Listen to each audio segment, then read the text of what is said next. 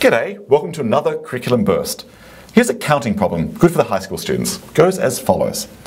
A student council must select a 2-person welcoming committee and a 3-person planning committee from amongst its members. There are exactly 10 ways to select a 2-person team for the welcoming committee. Okay. It is possible for students to serve on both committees. In how many different ways can a 3-person committee be selected?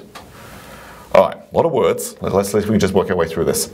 So, must make a 2-person committee and a 3-person committee, and there can be overlap between who serves on which committees. Got that? And it turns out there are 10 ways to make that 2-person committee. And the question is asking for, blah, blah, blah, I have to read it through. In how many different ways can a 3-person committee be made? So one thing I'm noticing right now is actually we're not told how many people there are. There are some number of members, and there are 10 ways to make a 2-person committee. So the only number we have is 10, and 10 is not the number of people, it's the number of ways to make a 2-person committee. Alright, so this sounds like a very sort of familiar counting problem, so I feel like I kind of know what I need to do here. So I'm going to just employ strategy number 1, which is just engage in successful flailing. Here goes. So what I'm going to do, I kind of know what to do, don't know how it's going to work out. Flailing is good. So there's some people, and we can make 2-person committee 10 ways. So let the number of people be, I don't know, number of people, since we don't know it, let's call it n. Everyone calls it n for number. So I know there are actually 10 2-person committees. Alright, so well, if I give an n people, how many ways can I make a 2-person committee? Well, the answer is 10, but what would be the way to formulate that?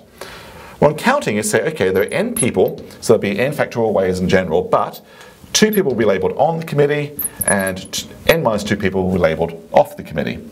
So that's the number of ways to make a 2-person committee. Most people call this what? n choose 2.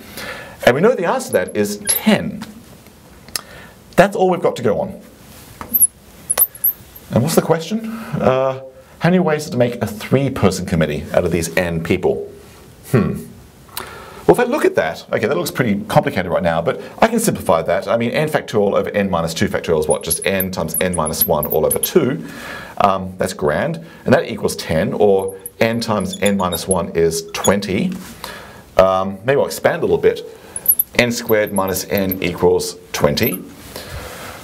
I'm just following my nose right now. I'm not sure what I'm really doing, other than just making it look a little bit friendlier. Number squared take away itself is 20. That's just a quadratic equation. I could actually solve that by using all the big power techniques. But right now, I can kind of tell that n can't be too big a number. For example, even 10 is too big. 10 squared is 100 minus 10 is 90. So 10 people is too big. 6 people, 36 minus 6, 30 is too big. 5 people, 25 minus 5 is 20. There are 5 people. Aha! So this question is about 5 people. How many ways to make a 2-person committee?